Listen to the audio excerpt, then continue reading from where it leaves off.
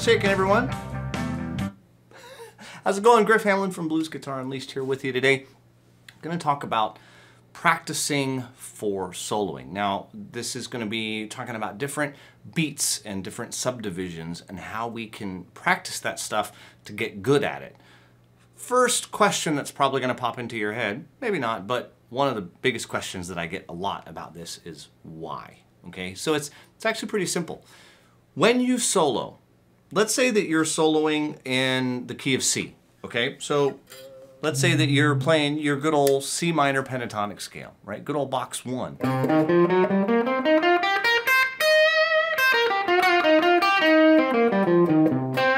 Right? Let's say we're using that. And, you know, we're playing over some changes. Maybe it's a slow blues, maybe it's a shuffle blues, maybe it's a kind of a rock and roll straight feel blues. It doesn't really matter. There's two things you can do when you get right down to it. There's only two things. One is you can alter the order that the notes come, right? Because obviously if I solo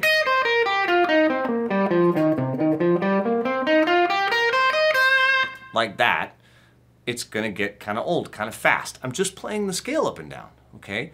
So what I can do is I can alter the order that the notes come in.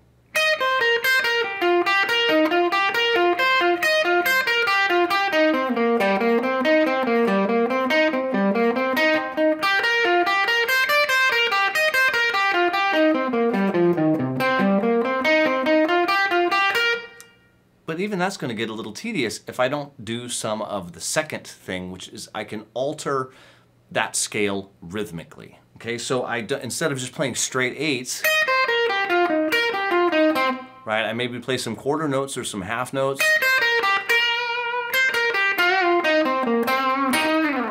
Right, I change things up. Okay, so either you're going to play with the order that the notes appear, or you're going to play with the rhythms. That's about it. I don't know how to tell you this, but there ain't anything else. I don't want to make it more complicated than it actually is.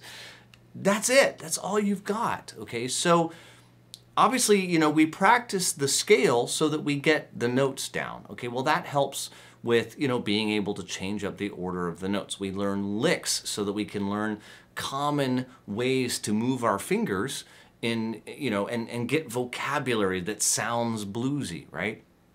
But it's really easy to kind of sort of not really do that rhythmic part so much. And at least in my experience, and it's, you know, I'm sorry to say, coming up on a lot of experience, 32 years in November that I've been teaching. It's a long time. Actually 33 years in November that I've been teaching guitar. It's a long time. And I wish I knew, you know, when I was younger. As a young teacher, I often say that I learned more than I taught. I'll be the first to admit that. The first 8 or 10 years that I taught guitar, I swear I probably learned more than I taught. But the older I got, the more that I did it, the more I could see that focusing on this rhythmical element makes all the difference. Okay, so I'll be the first to admit that today's, if you're watching this video later on and you're like, where's the cool lick? It's not going to happen. Okay, what I'm going to teach you today is going to make you a much better guitar player. Much better. If you practice this, if you give this 15 minutes out of your day each and every day, you are going to be a much better guitar player all around. It doesn't matter the style of music. But if you're just looking for a lick, this is not for you. Hit pause, hit stop, go on. That's fine. I'm okay with that. I just want to make sure you know what you're in for if you're going to stick around with me here for a little bit. So let's first talk about, really quick, a metronome. Okay, I'm going to get to this, but my metronome is ridiculously fancy and does nothing but beep. Okay, we are going to use a metronome assuming you are at a certain point. Okay, so my metronome is crazy fancy. I think it cost $11 28 years ago. and so you know, most people have them in their phones now, and I have one on my phone too, and they'll do fancy stuff. I don't want it to do anything fancy. Okay, so the first thing is we can play our scale in straight eighth notes, right? So the way we play eighth notes, we subdivide the beat in half. 1 and 2 and 3 and 4 and, right? 1 and 2 and 3 and 4 and 1 and 2 and 3 and 4 and. Now it doesn't matter how fast you go. Okay, if you can't do it if you can't do it fast, go slow. Go as slow as you gotta go. I don't care if you gotta do this. 1 and 2 and, okay, doesn't matter. 3 and just keep going. 1 and 2 and 3 and 4 and 1 and 2 and 3 and 4 and 1 and 2 and, right? Do it up and down, up and up and up and down, up and down. I don't know, 10 times. Whatever it takes, okay? It's fine. Count out loud. Your ears have to hear your voice. Why? I don't know. I just know that it works. I've seen it hundreds, if not thousands of times. So you just kind of have to trust me on that one. I've never researched why it matters. Somebody watching this might be a brain surgeon, can tell me why. That'd be awesome, okay? But the reality is it works. If you can hear your own voice, it works better, okay? So that is straight eighth notes. So first thing you're gonna do, pick a box, pick a pattern. You can do this with, you know, box 1. You could do it with box 4. You could do it with the alter dominant scale. You know, it doesn't matter, okay? I use this same idea for every scale at some point. I use it for even things that are not scales. I do things like arpeggios, 1 and 2 and 3 and 4 and 1 and 2 and 3 and 4 and 1 and 2 and 3 and 4 and, okay, it truly doesn't matter what it is. Whatever you have to practice on, some pattern that you're working on anyway, you might as well add this into the mix. How's that? You kind of get double duty that way, right? Okay, so first thing we want to do is straight eighth notes. Next thing we want to do is triplet eighth notes. How do we do triplet eighth notes? We're going to subdivide the beats into 3 pieces. 1 and 2 and 3 and 4 and 1 and 2 and 3 and 4 and 1 and 2. Again, count out loud. If you can hear your voice, it works a whole lot better. So we have straight eighth notes, we have triplet eighth notes, or eighth note triplets. Swing eighth notes, we're gonna play 1 and, notice I don't play anything on the and, I'm gonna play, right? This is gonna give us that bump, ba bump, ba bump, that kind of bouncing, what we call swing eighth notes. 1 and 2 and 3 and 4 and 1 and 2 and 3 and 4 and 1 and 2 and 3 and 4 and 1 and 2. And again, I don't care. 1 and 2 and 3 and 4 and 1 and 2 and, or maybe you're playing like box 4 over here because that's what you got to work on. 1 and 2 and 3 and 4 and 1 and 2 and 3 and 4 and it does not matter. You can switch patterns. You can do what, I don't care about the patterns. What matters is that you choose one that you feel comfortable with or that you need a little practice on still, and you count this way. So we have straight eights, we have swing eights, we have, eighth note triplets, we have swing eights, and we want to do 16th notes. That's 4 subdivisions.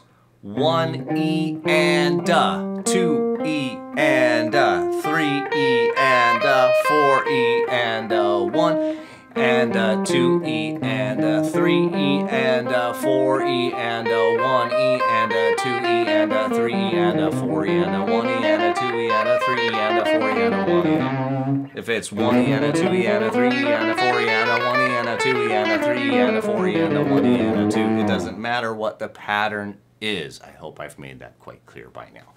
But hey, it's Blues Guitar Unleashed, so I'm using a blues scale, minor pentatonic, right?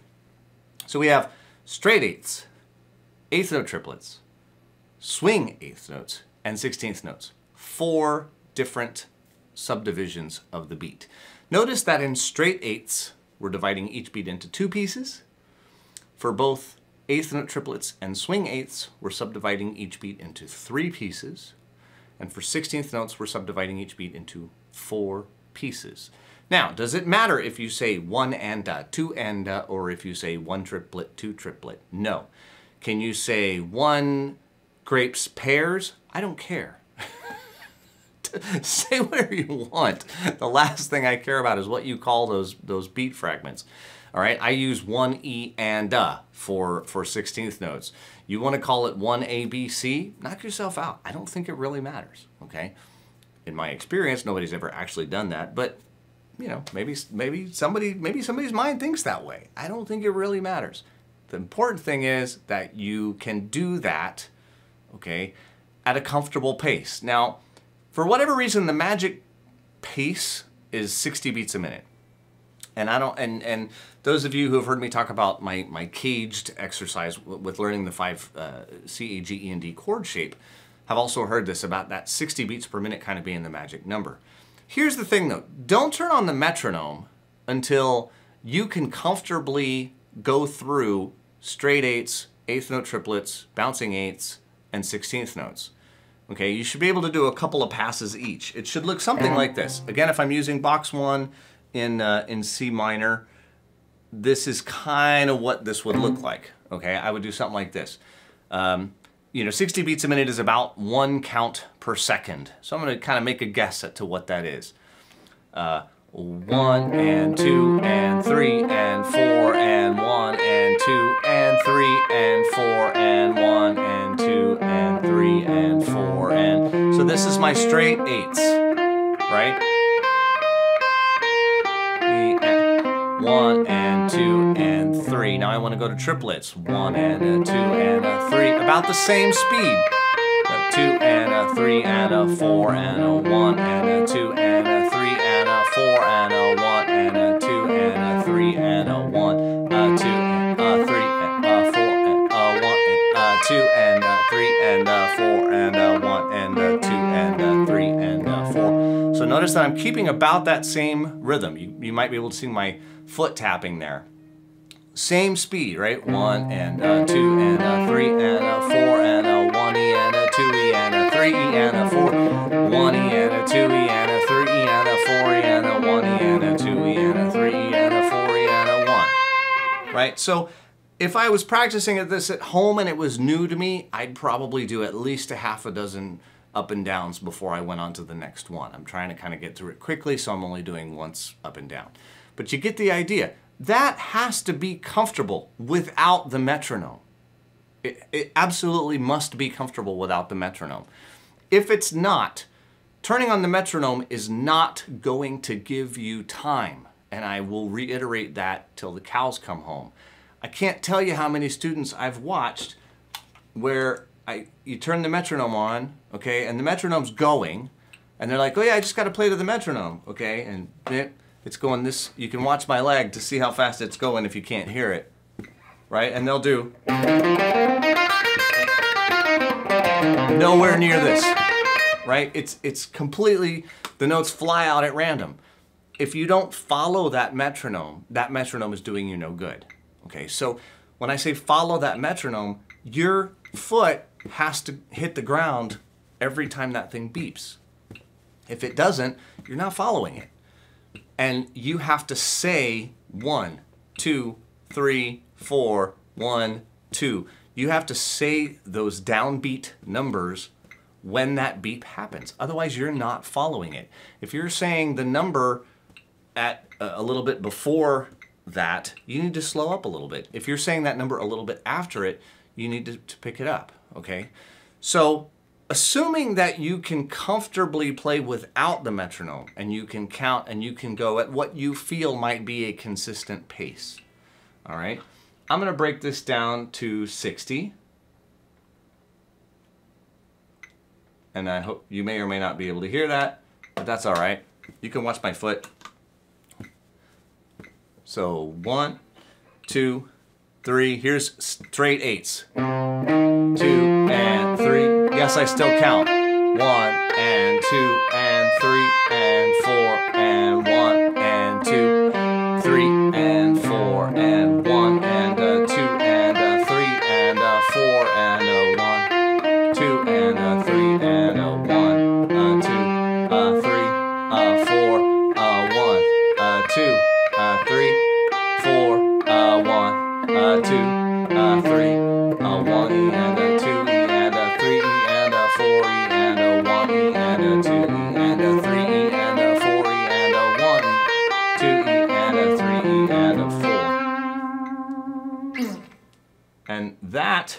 is how that ought to look. If you can do it at 60, now you can start to increase the speed. But if you can't do it comfortably at 60, don't try to go any faster. It's going to be a huge train wreck. Okay?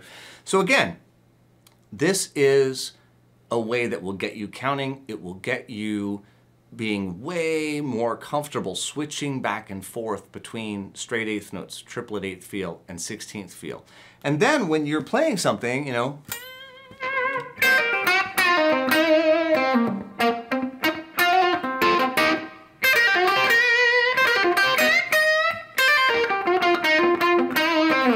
I can go back and forth between those triplets and straight feels, and it adds a huge amount of interest and excitement to your solos because they don't sound that. They don't have that eighth note itis. It's a big deal. It will really make your solos sound a lot better in a very short amount of time because you can feel and deal with the beat. Okay? So I hope that makes sense. I hope you got something out of today's video. Again, I'm Griff Hamlin from Blues Guitar Unleashed. As always, if you're watching me on YouTube, subscribe. If you're watching me on Facebook, like or follow or whatever it is that you do on the Facebooks. You can check out more at bluesguitarunleashed.com. If you have guitar playing friends, I hope you will share this with them, and I will talk to you soon. Take care.